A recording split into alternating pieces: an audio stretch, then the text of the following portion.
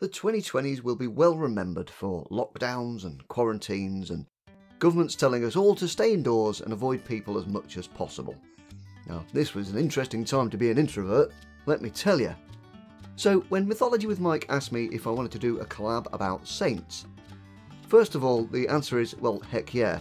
And second of all, there is only one dude that I can cover, given the recent events of things. A guy who was social distancing way before it was cool, and even took it to the next level.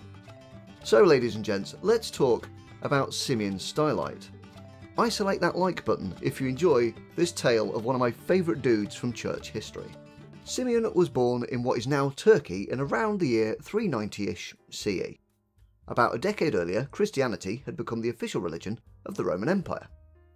At a young age, Simeon explored Christianity, and then he got really into it.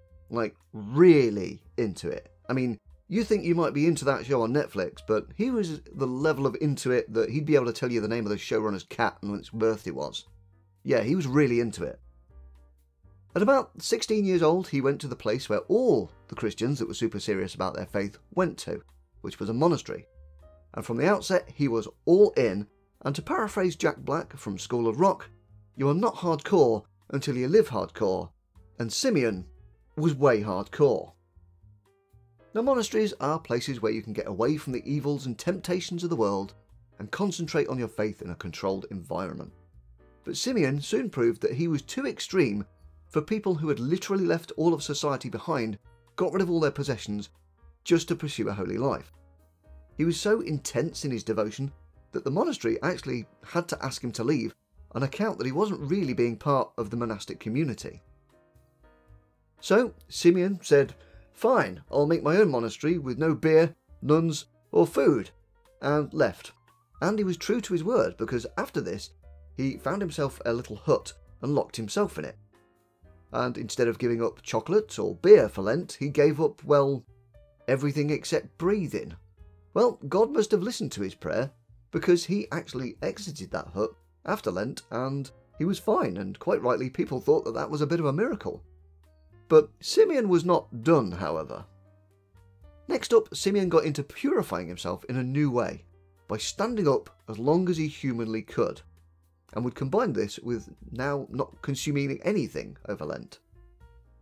A few years went by, and he began to tire of his hut, and he really wanted to get away from it all, so he decided to set off to somewhere even more remote than a little shack outside of town. So he set off to the mountains, where he set up shop in a small enclosed space. However, at this point his reputation had started to precede him, and people had heard of the holy man who lived on the mountain. So naturally, people were going to go and climb this mountain to go and ask him questions of faith and ask for his prayers, since a dude this hardcore must surely have A, the answers, and B, the ear of the creator. But Simeon's deal was to get away from the world, to get away from people and temptation. And now people and temptation were climbing up the mountain that he was up to pester him during his prayer and devotion. Simeon needed a solution to this problem, so he wandered around for a bit and one day spotted the answer in an old ruined building. One of the old pillars from the building had survived, and there was still some of the roof left on it. There it stood, and it was about 3 meters tall, that's 10 foot, and it was isolated. Now his whole deal is to distance himself, so what better way than just distance yourself from the world by not living on it at all? So Simeon set up shop and thus gained himself the moniker that made him famous, Simeon Stylite. Local lads would climb the pillar and provide him with food as their good deed for the day, or fill up the bucket that he would lower down occasionally. However, the thing that annoyed him about living on a mountain would repeat itself. Pilgrims were still coming to see this holy man, except they were now coming to see the holy man on the pillar instead of the holy man on the mountain. Of course, it wasn't just the common folk that were interested in him. Some of his fellow Christians were all wondering if he was the real deal or he was just an act, and some well-known elders of monastic Christianity came to come and see him. Now these guys reasoned that a true man of God would come down to meet his peers to converse with them, and if not, he'd probably got something to hide up there. So they ordered him to come down from the pillar. Simeon agreed and bowed to the authority of his elders, but before his feet touched the ground, the elders said, "Look, Simeon, you've proved yourself. You proved your humility. We're going to leave you to it.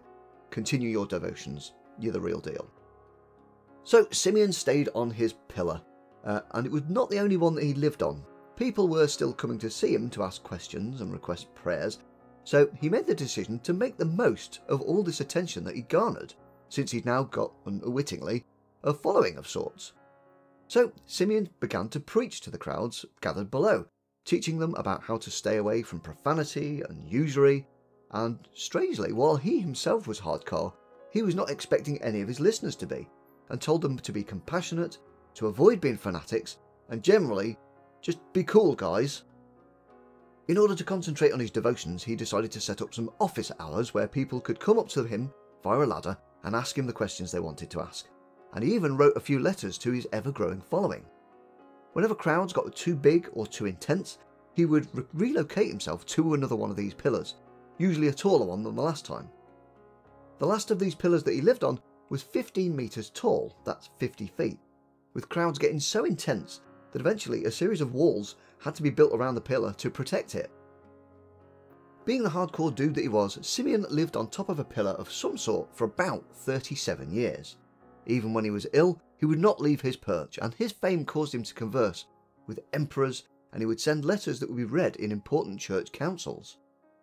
However, on the 2nd of September, 459 CE, one of his followers realised that he'd been in prostrating prayer for far too long, and went up there to check on him and discovered that he'd passed away in prayer. He received a grand funeral attended by the many members of the clergy, and he was buried not too far from the pillar that he'd lived on. The pillar still does exist today, although sadly in 2016 a missile devastated the area it stood in, and after his death many a believer followed in his example for at least a century afterward.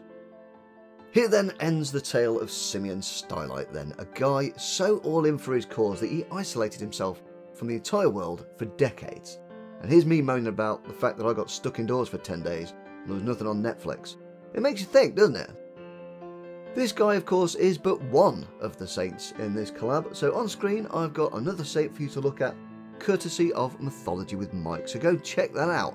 I think he's doing St. Nicholas. Anyway, until next time, go grab yourself a nice socially distanced drink, keep asking questions, and I'll see you all soon.